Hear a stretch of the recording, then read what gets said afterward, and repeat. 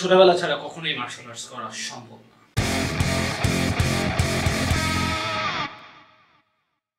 Hey warriors, this is Minhaz Remo. I have something to tell you. কিছুদিন আগে জিমের একটা ছেলে আমাকে বলে যে ভাই মার্শাল আর্টস করে লাভ কি, এটা তো ছেড়ে দিলে আমি এমনিতেও মোটা হয়ে যাব, তো করাচ্ছে না করাই ভালো। Man, it was so annoying. So মানুষদের যে এত ভুল ধারণা থাকে মার্শাল আর্টস নিয়ে, আর আমি শুনতে শুনতে যে এত বিরক্ত, সেটার কারণে আজকের ভিডিওটা। আমি তোমাদেরকে মার্শাল আর্টস রিলেটেড কিছু ভুল ধারণা যেটা মানুষের থাকে সেটা ভাঙবো। So let's get started. Misconception number 1, martial arts করে ছেড়ে দিলে ইউ গেট ফ্যাট।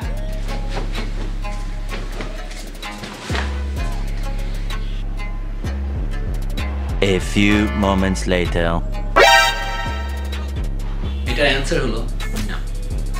কারণ যারা মার্শাল আর্টস করে এই যে অ্যাডেড অ্যাক্টিভিটির কারণে মানুষের ক্ষুধা বেড়ে যায়, তাহলে মানুষজন বেশি খায়, কারণ তুমি মোর এনার্জি ইউজ করছো। বেশি এনার্জি খরচ করলে তো ক্ষুধা লাগবেই।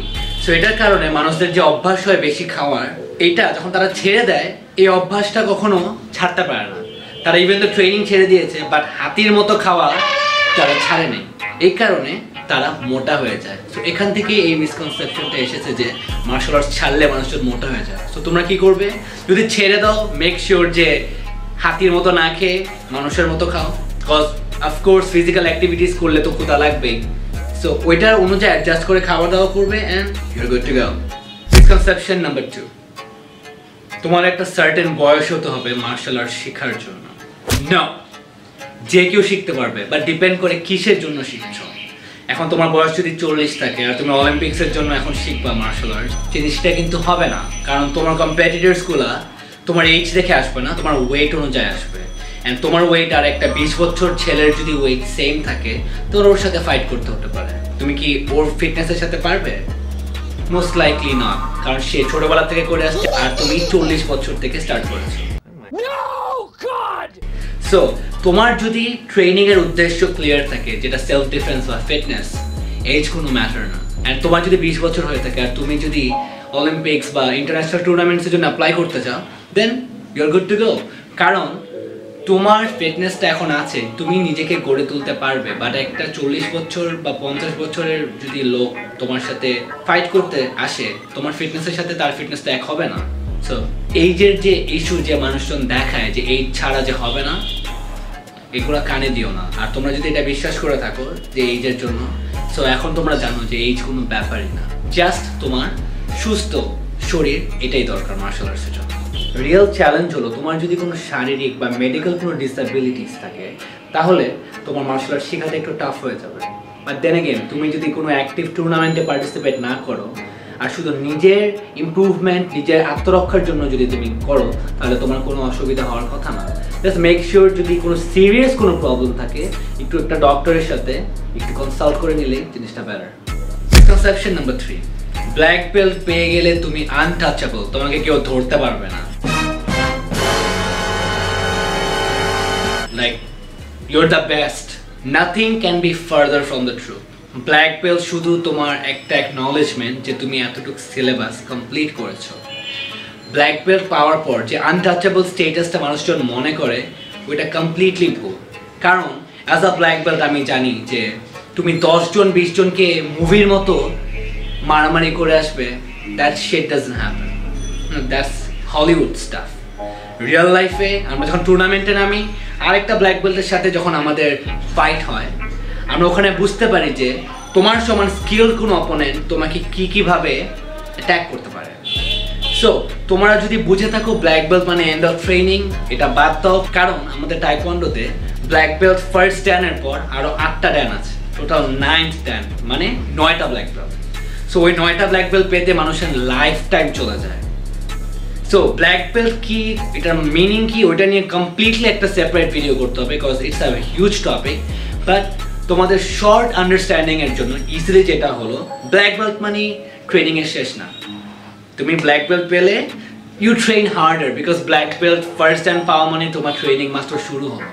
যে বেসিকগুলো শিখেছো, এখন ওইটাকে মাস্টার করতে হবে তোমার ফিউচার ট্রেনিং নিয়ে। আর তুমি যে ব্ল্যাক বেল্ট পেয়েছো, এটা মানে যে তুমি কখনো কোনো ফাইট হারবে না, এটা ভুল। ব্ল্যাক বেল্ট পাওয়া মানে তোমার যে স্ট্রিট ডিফেন্স, স্ট্রিটে বা রাস্তাঘাটে যদি কোনো রকম আত্মরক্ষার জন্য তোমাকে বা তোমার সাথে কোনো রকম ক্যাচাল হয়, তোমার চান্সেস অফ উইনিং এক্সপোনেনশিয়ালি বেড়ে যায়, বিকজ তুমি জানো তোমার বডিকে কিভাবে প্রপারলি ইউটিলাইজ করতে হবে এন্ড কিভাবে to kick some as. Misconception number 4, তোমার একটা সার্টেন ওয়েট থাকতে হবে বা সার্টেন ম্যাস থাকতে হবে ট্রেনিং এর জন্য। এই ভুল ধারণাটা অনেকেরই আছে যে আমার ওজন এত, আমি কি শিখতে পারবো নাকি। এটা অ্যাকচুয়ালি অনেক ফালতু একটা রিজন, কারণ আমার স্টুডেন্ট আছে এমনও যাদের ওয়েট 110 কেজি, তোমার মাথা পর্যন্ত লাথি মারতে পারবে উইদাউট ইভেন ট্রাইং।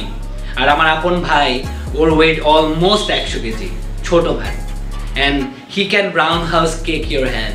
সো কথা হলো ট্রেনিংয়ে ওয়েট কোনো ম্যাটার করে না, বাট তোমার speed, energy and delivery matter করে। তুমি যদি মার্শাল আর্ট শেখার জন্য ওয়েটের জন্য আটকে আছো, এই ধারণাটা বাদ দাও অ্যান্ড জাস্ট স্টার্ট ট্রেনিং।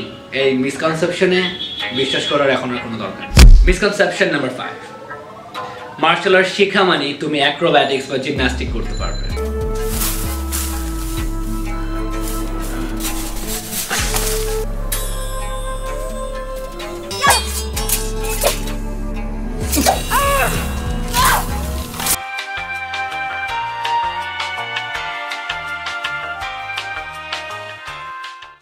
তোমরা যেটা জানো না যে অ্যাক্রোব্যাটিক্স বা জিমন্যাস্টিক এটা কমপ্লিটলি আলাদা একটা ডিসিপ্লিন। আমরা মার্শাল আর্টসের লিঙ্গতে বলি যে ট্রেকিং, এটা হলো পার্কোর বা এরিয়াল টেকনিকের আরেকটা নাম, just fancy way of saying it.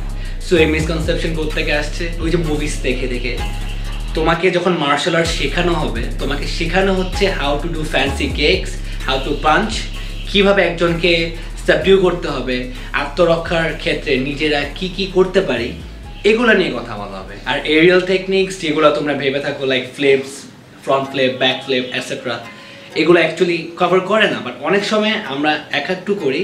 But martial আর্টসে তোমরা যে এরিয়াল টেকনিকগুলো শিখবে সেটা হলো flying side cake, tornado cake, 540, 720, hook cake, snap cake, any other cake, যেগুলো কেকসে অনেক টর্নেডো অ্যান্ড এগুলো মুভমেন্ট আছে, ওগুলো শিখতে পারো। But back flip, front flip, ডিগবাজি, এগুলা অ্যাটলিস্ট স্ট্রাইকিং আর্টে করে।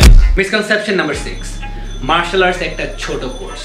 মানুষজন যে ভুল ধারণা করে যে মার্শাল আর্টসকে পড়াশোনার মতো ট্রিট করে, ভেবে থাকে যে আমি যদি 1 ঘন্টা 2 ঘন্টা বা 3 দিনের কোনো একটা কোর্স করে নিলাম, আমার পুরোপুরি শেখা হয়ে গিয়েছে। বাট এটা ভুল, এটা পড়াশোনা না যে এটা মুখস্থ করে পরীক্ষার হলে বমি করে দিয়ে আসলাম অ্যান্ড গোল্ডেন এ স্টার। না, এরকম হবে না। মার্শাল আর্টস হলো তোমার মেইনলি বডির উপর ফোকাস করে, কারণ তোমার প্রত্যেকটা মুভ পারফেক্ট না হওয়া পর্যন্ত তোমাকে ট্রাই করতে হবে। হয়তো বুঝতেছো না, বাট একটা ইনস্ট্রাক্টর ঠিকই বুঝবে তুমি যে একটা পাঞ্চ করছো, পাঞ্চের কতটুকু স্ট্রাকচারাল ইন্টিগ্রিটি স্ট্রং, যে পাঞ্চের পিছনে যে স্ট্রেংথটা আছে নাকি। হ্যাঁ, তোমরা কোর্স করতে পারো, কোর্সটা করলে কি হবে, তোমাদের আইডিয়াস বাড়বে, বাট তোমাদের বাসায় প্র্যাকটিস করতে হবে। অ্যান্ড উইদাউট অ্যান ইনস্ট্রাক্টর খালি কোর্স করে যদি বাসায় ফেলে রাখো, এই টেকনিক্সগুলো মাথায় সেট হবে না। মার্শাল আর্টস কোনো ছোট একটা কোর্স না, এটা একটা লাইফ টাইমের অ্যাচিভমেন্ট অ্যাকচুয়ালি। আর আমরা যেমন বডি বিল্ডিং ছেড়ে দিতে পারি না, বডিকে তো সুস্থ রাখতে হবে, মার্শাল আর্টস তো ঠিক সেই রকম। বিকজ এটা তুমি শেখার পর ছেড়ে দিলে যে পাঞ্চের যে স্পিডগুলো আছে এটা স্লো হয়ে যাবে, দেন ইউটিলাইজ করার থেকে না করাই ভালো। রিয়েল লাইফে আর পরে ইউটিলাইজ করতে পারবে না। যেমন একটা কড়া বা একটা যদি ছুরি আমরা ইউজ করি, ছুরি ইউজ করতে করতে কিন্তু এটা ডাল হয়ে যায়। ছুরিটা আমাদের কি কিছু ইউসেজের পরে আমাদের এটা শার্প করতে হয়। মার্শাল আর্টসও সেই রকম, তুমি যখন জিনিসটা শিখে ফেলো, শেখার পর এটা ফেলে রাখলে হবে না। ছুরি যেমন ধার দিতে হয়, মার্শাল আর্টসও প্র্যাকটিস করে করে ধার দিয়ে রাখতে হবে, যেন কোনো রকম সিচুয়েশনে তোমরা ইউজ করতে পারো। আর তোমরা যদি লেজার বা হবির জন্য করে থাকো, দেন no disregard this thing, because courses আছে তোমাদের ভালোর জন্য, এডুকেট করার জন্য। এটা হলো যারা শিখে তাদের উপর ডিপেন্ড করে। This is the end of my video. তোমাদের যদি এই ভিডিওটা ভালো লেগে থাকে, please give a like and share it with your friends, যেন আমি এরকম ভিডিওস আরও তোমাদেরকে এডুকেট করার জন্য বানাতে পারি। আর তুমি যদি কিছু শিখে থাকো যেটা তোমার ভালো লেগেছে, ওটা কমেন্ট সেকশনে আমাকে বলো, আমি নিজে কমেন্টগুলো দেখবো অ্যান্ড দেখে আমি প্রত্যেকটার রিপ্লাই নিজে দিব। আর তোমাদের যদি এরকম কন্টেন্ট আরও দেখতে ইচ্ছা করে, আমার ফেসবুক পেজে লাইক করতে পারো বা আমার ইউটিউব চ্যানেলে তোমরা সাবস্ক্রাইব করতে পারো। And I am gonna C you next time. Keep on kicking.